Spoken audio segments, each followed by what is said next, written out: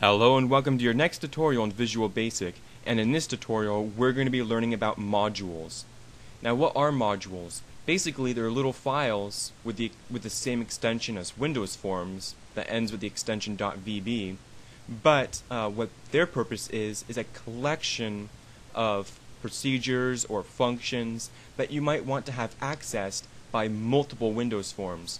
So in this example I'm actually going to make it kind of like a teacher. In this main form, we want to maintain the class average, while we will have two other forms that pop up for two students. Let's call them Timmy and Tommy, shall we? So as you can see, I have absolutely no code. So let's throw out a label and auto size off. And the only words I want to have in there is class average. There we go, with a colon. I want it to be right centered. And then let's create a label. Where is it? There we go. Another one right here. And we'll set auto size to off here as well. We'll want the text to be blank though. And let's have it left middle, auto size false, and we'll want this guy to line up perfectly with it. There we go. And is that perfect? There we go. And let's make it fixed 3D so people can see it. Where's the border style? Here it is. There we go. So now we want to be able to access Timmy and Tommy's grades. That's going to be our class. Our class is two students. So we'll call that one BTN Timmy, and have it say Timmy down here. Whoops, I don't know what happened there. There we go. And I'll copy this, paste, and I'll call this one Tommy. And up here, BTN Tommy. And now we're going to have to create a couple Windows forms for both of these guys. So up here, I'll throw an add a Windows form. I'll call it form Timmy. Add. And then I need to add another one. I'll call it form Tommy. And there we go. So now we're going to need these buttons on our original form here. Where is it? Form 1, here it is. To actually open them. So here, within our Timmy button, we're going to have to create an instance of Timmy. So I'll call it Timmy as new form Timmy. And then Timmy.showDialog. So that should open Timmy up. I'll click Save, and now we need to do the same for Tommy as well.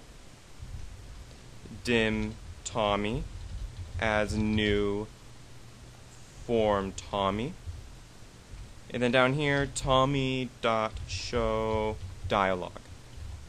So that should open both of their forms. And now let's mess with their forms. So let's do Timmy first. Here we'll add in a list box. Where is it? Here it is. Really bad. There we go. Need to widen these forms just a little bit. And this will be a list of his grades basically. So I'll call this one list grades. Whoops. And we'll want to add information to that. So let's add a button. And every time we add that in, it's whatever we type in will be part of it. So btn add. And down here we'll call it add. Where is it? Why does that keep happening? And every time we click add, it'll add whatever we want in here. So let's create a variable let's call it dimx, or let's call it grade as double. Actually, we'll have to call it string because we'll be taking in a string. And we'll have grade equal to and then input box, and then basically it's whatever we type in. Type in student's grade, and the default value, let's make it 0, even though we hope it's not that.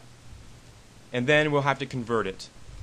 So we'll have to create a new variable, dimGrade conv as double, and then down here we'll type in grade conv is equal to c double of whatever they type in. So we're going to have to type in grade, and now convert whatever we type into a double. And I actually forgot to throw in a try catch. So allow me to cut this and then paste it down here. And then message, whoops. Try, there we go. So right here, message box.show. And then inside we'll go x.message error dot OK. So there we go. So we'll have an error in case everything doesn't work. And then we'll have list. There we go. So list grades dot items dot add. And then what we'll add to that will be, let's throw in a string.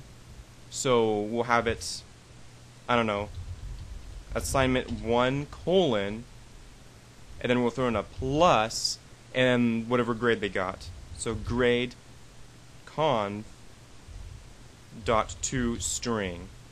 So that should throw in whatever they typed in there. So I don't know why that's indenting, but all right, I'll take that.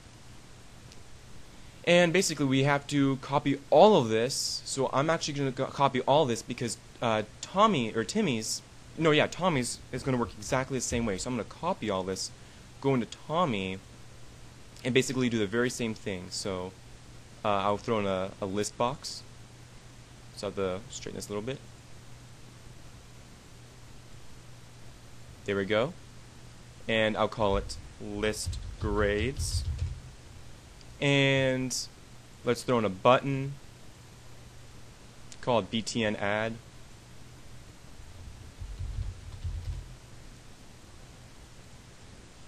And here I'll call it add. And I think that's the same thing I have for both of these, right? Yeah, pretty much the same thing. Let me widen this one as well. And then within this code, I'll paste everything, and it should work the very same way. So end sub must be preceded by a matching sub. So that's form Tommy.vb line 24. Oh, there we go. I need that extra sub. There we go. So I click save, and now everything works the same. It'll be adding on their individual grades here. But what if we would like to have the average keep updating every time we add in an assignment to the class average right here? So what's this called? Label. Let's call it label average. What we can do is create a module, and basically it'll contain a function. So every time we hit add, whatever happens in here, we can access a function. So here, click add a module, and we just want it to be a module, and let's call it, whoops, MDL, and then, I don't know, sample. Sorry, I can't think of anything. So module sample. I'll click add. Then inside here we can put it in a function. So let's call it private function. And what should we call it? We should call it average, because that's what's going to be calculating, as double. And then basically what's going to be happening is we're going to be taking in whatever they type in for the grades. So going back to the module, where is it? So many stuff now, isn't it? So we're going to be taking in whatever grades there are. So by val grade as double. So in here, we're going to have to type in dim, and then let's say here average points. So since you're going to be typing in the points, it will be taken in here for the grade that they have, how many points they have, and then here we're going to type in average points will be plus equals to whatever they typed in for the grade. So keep updating. Now we have a bit of a problem. Every time we go into this function, it's going to be destroyed and recreated. That means it's going to start over. So what we're going to want to do is make it as static, so that it keeps updating during the lifetime of the program. And then down here, we want to create static I as double as well. And then we're going to want to increment it each time that we go through. So I plus equals 1. So every time we go in there, and we'll actually want I to start at, you know what? We're going to have to create an if statement to make sure it's 1 the first time. If I is equal to 0, then I plus equals 1. So only the first time it goes through we'll add 1 to it to make sure that it's 1. And you know what? I'll just make it add 1, because I don't want to add 2 to it just like this. So, you know what? It will actually add it before we do this, so actually we don't need this. Sorry, my notes. I don't have notes for this one. I'm doing this off the top of my head. Okay, so this will be added 1 to it. We have our first grade, and it will keep being updated. And we want to take the average of whatever they put in there. Okay. So we'll want to create a new variable called static. And actually, we don't need to. All we have to do now is return. So the average points keeps updating, so we can just put in average points. And it's actually not the average. It's more like total points than it is average. So we have average points, so that keeps updating, divided by I. And that should give us the average of whatever we type in. So now both in Timmy and Tommy, so let's go to the Timmy first. We're going to have to throw in the grade that we have into the function. So, whoops. So now we're going to have to type out form label. So we'll type out form, and then whatever the name is. So actually it's just form 1, because that's our main form. Dot label average dot text will be equal to, and then the name of the function. So what did we call it? Did we just call it, I don't even remember what we called it, average. So let's go back to, good grief, wow. Here we go. So average,